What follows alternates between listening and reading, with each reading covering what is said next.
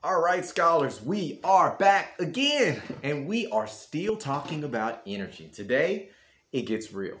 Today, we get to understand that energy exists in many forms, and that these forms can be observed in patterns. They do the same thing over and over and over and over again. Now, today's energy is really awesome. This is the energy most likely to get you in trouble during class. It's the energy that, for many of you, is your absolute favorite energy. It's the energy that we use more than anything, the energy that is responsible for the production of these videos. Today's energy that we will be talking about, I hope you get excited, drum roll. Today's energy gave us the ability to do the drum roll. Oh my goodness, today's energy is sound energy. Oh my goodness, and how is sound produced? You're gonna love this. You're gonna love this. I love it. We love it together. Sound energy is actually produced by vibrations. Yes, it's produced by vibrations, and I can prove it. So here's what I want you to do. Take two fingers and do exactly what I do. You have to do it like I do it, so don't do it like you do it. Do it like I do it, because if you don't do it like I do it, I'm gonna call you out on it, okay? You agree? Okay, good, because I agree too. Two fingers, and we're gonna stick them right on your throat. And then, when my hand goes up, we're gonna make a high opera-like sound, like, oh. That means stop. When my hand goes down, we're gonna make like a low opera sound, like, oh. Okay, are you ready? Are you ready? Okay, two fingers, hand on your throat, and I want you to observe, what do you feel? What do you feel as this is going on? When we go high, when we go low, when we go high, when we go low, like what do you feel? You tell me what you feel. You ready? Two fingers on the throat, and 1, 2, and 3. Oh, oh, oh, oh, oh, oh, oh, oh, oh, oh. Oh my goodness, did you feel it? Your fingers were vibrating. Yes, we use vibration in order to speak. Everything that we speak out is actually a vibration. It's really cool. The reason our ears are shaped the way they are is they're perfectly conditioned to be able to catch the vibrating waves that are flying throughout the air. That's another reason why when we go to space,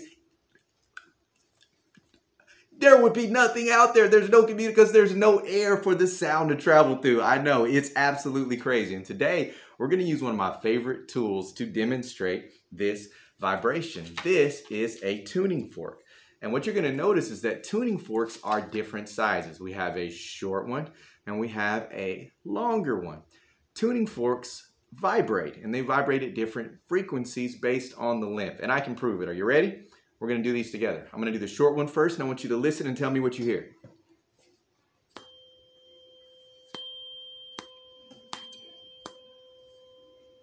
Okay? Now we're going to try the long one. Tell me what you hear.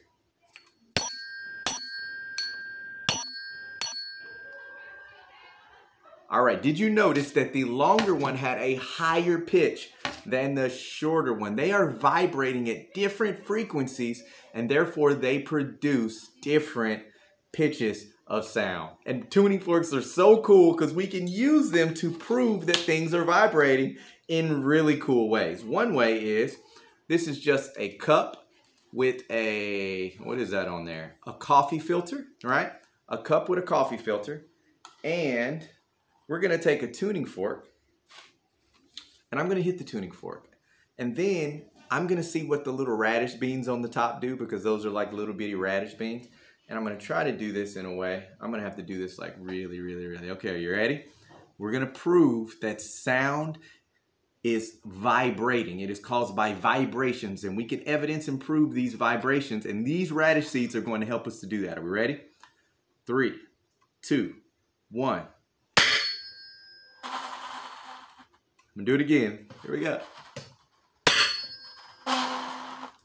Do you see them flying everywhere?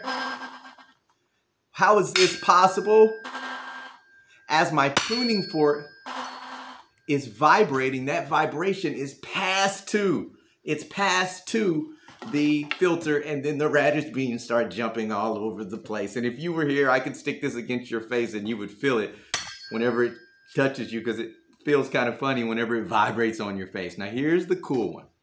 When you've really got this vibration down, now if you're in school and you have a tuning fork, you have to do this. You have to do this. You have to do this. Okay, get your teacher and ask your teacher if they can help you to prove that vibrations are linked to sound energy, that sound energy is caused by vibrations. And when they say yes, because they're gonna say yes because they are amazing educators, I want you to get a cup with some water. And I want you to ask them if they would be willing to stick their nose right at the edge of the water. And then you're gonna get this tuning fork. And I need you to come in directly at the angle, like this, okay? Needs to be at a proper angle. And don't touch the cup, because if you touch the cup, it might mess it up. And then when you hit it, here's what's going to happen. This tuning fork is going to prove to your teacher and to yourself that sound is caused by vibrations. Are you ready? I'm going to demonstrate for you. I want you to see what's going to happen. Are you ready? Are you ready? I know you're ready because I'm ready too. Here we go. 3, 2, 1. And my glasses have proved that sound is definitely caused by vibrations, because for some reason, it shoots the water out into my eye. Absolutely. Everybody will laugh. It will be amazing. And you will have proved a scientific concept that vibrations are what causes sound energy, the energy most likely to not get us our E on our behavior report today. We're going to use sound energy responsibly. We're going to use that in conversations. We're going to use that to help us to grow as scientists. We're going to use it to help us to express our ideas, because sound energy is amazing, but it's not as amazing as you are. You guys are amazing scientists. Have an absolutely wonderful day. Here's what I want you to do. I want you to find a way to prove that sound energy is created by vibrations. And I'm not going to give you any hints about how you might be able to do that. I'm not going to tell you. I'm not going to show you, because if I did, I'd be giving it away. And I want you to write that out in like a paragraph or a sentence explaining how you know that sound energy is created by vibrations. Amazing scientists, have an amazing day, and we will be back on with more amazing science very, very soon. I know you want me to do it. Yes, I'm going to hit the tuning fork one more time. Why? Because tuning forks are cool, and every episode of everything should end with a random tuning fork. Have a nice day.